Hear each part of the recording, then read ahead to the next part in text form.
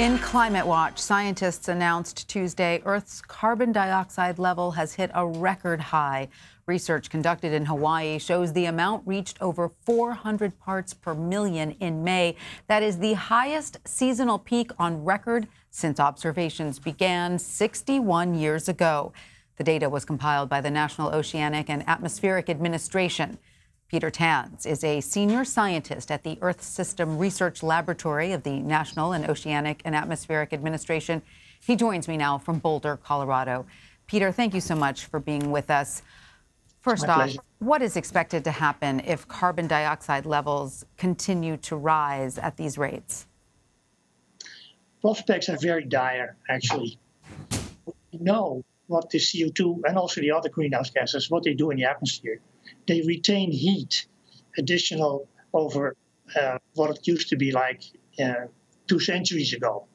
And this extra heat will warm the oceans, will then warm the continents, will be more water vapor in the atmosphere, more energy, therefore.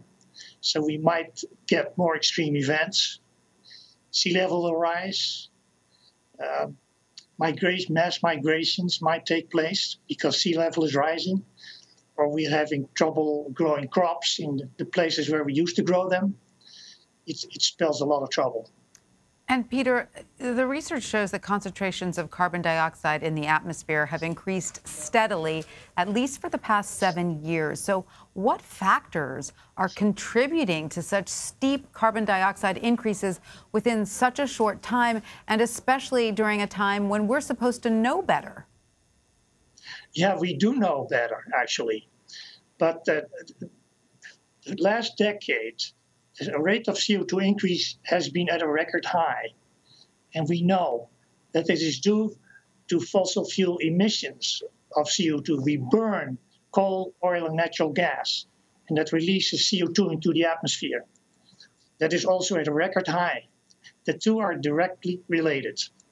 So when the CO2 measurement started in 1958 by Dave Keeling of the Scripps Institution of Oceanography, the typical increase was 0.7 ppm per year, and now it's 2.2. And it's directly related to fossil fuel burning. But why then are we burning so many more fossil fuels? I thought there was a global attempt to put a cap or at least steady that. Well, there are plans to do that. But they obviously have not been successful at this point. Last year, we burned more than in any other year, by about 2.5%, I believe it was.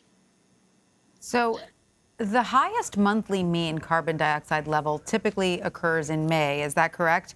But the NOAA report noted the amount of carbon dioxide increase this past May was well above the average for the past decade.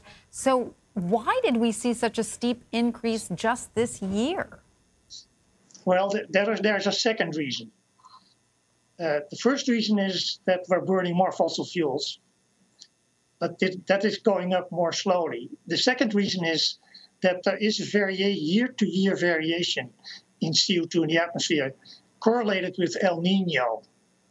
So we are now in a fairly mild El Nino, and that typically leads to faster CO2 growth in the atmosphere. So the two add up, fossil fuels and a mild El Nino adds up to record increases. All right, so now that we know the bad news, give us some good news, please. Give us some hope. Moving forward, what needs to be done to reverse the steady increase in carbon dioxide emissions? I mean, I know you're going to say simply burn fewer fossil fuels, but how do we get that done?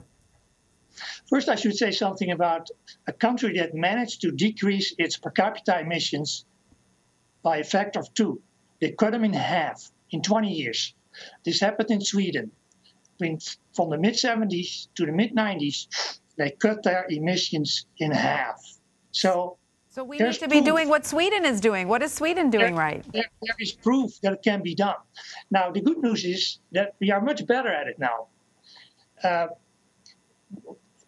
Solar and wind are already, in many cases, competitive with burning fossil fuels. So the price is basically the same. Furthermore, we can also turn cars, our fleet of cars and trucks, into electric vehicles. This would greatly improve health, the air quality in urban environments. This would all be positive. So why aren't we doing this? That's the big question. We know what to do, and we know how dire our future is if we do nothing. That's what I find so befuddling. I don't understand it, Peter. What did Sweden have to do to make this big change? Did they do a wholesale swap from fossil fuels to wind and solar energy? Well, they did two big things.